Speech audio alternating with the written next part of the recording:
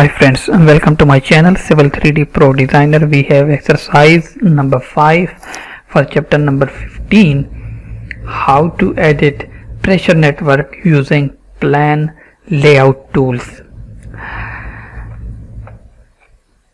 One way to edit a pressure network is to use the pressure network plan layout ribbon tab, which is the same one you already used initially to create the pressure network. To launch the ribbon in editing mode instead of creation mode, you select a component of the pressure network in your drawing, then click edit network and plan layout tools, which we will practice now. Before starting, if you are new on my YouTube channel and looking for a Civil 3D basic to advanced complete course, you can subscribe my channel on YouTube and start from chapter number 1. Let's start our exercise. You can download practice drawing from the description named editing pressure network using plan layout tools. Okay, we have same drawing which we are working with real-time project, and we already done many things like parcel alignment, profiles, everything, and now we are on pressure networks for chapter number 15.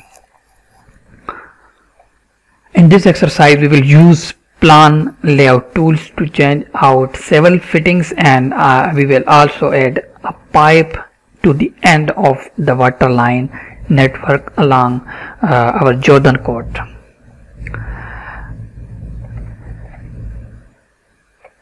In the left viewport here,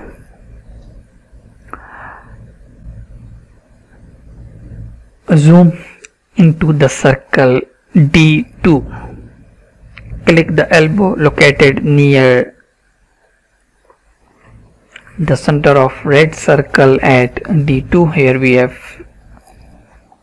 this elbow, and just delete this because it was not correct. Here we will make correction for this elbow. Click one of the pipe to display. When you will click, it will open contextual tab, and you can click on edit networks, and here we have plan layout tools. When you will click, it will give you pressure pipe network commands. Make sure you have surface as rot FG, and cover should be 1.5, and then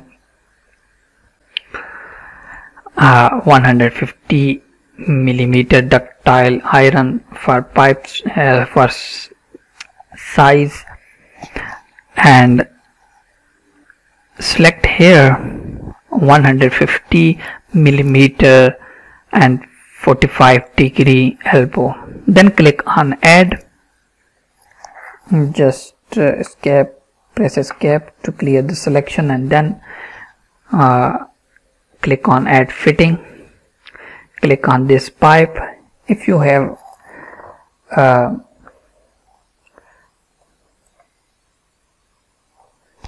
if you want to rotate your elbow, you can use these two arrows to do that, something like this. Okay, now our one pipe has been connected with elbow, but another pipe is not connected with elbow, and we will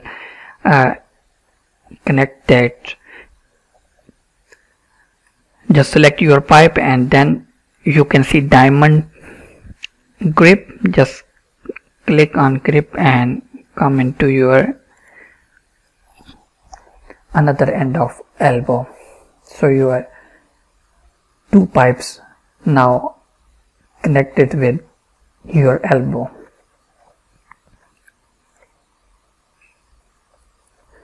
Now go to the circle E, and here you can see we have some awkward elbow.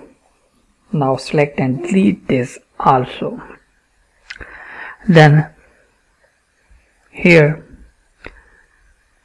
do the same. 150 millimeter elbow 45 degree. Select and add fittings and just click on this. As you can see, we have not this elbow in right direction. I will move that. Just click right here and now select your pipe and diamond shape to put it here. So our pipe network has been completed.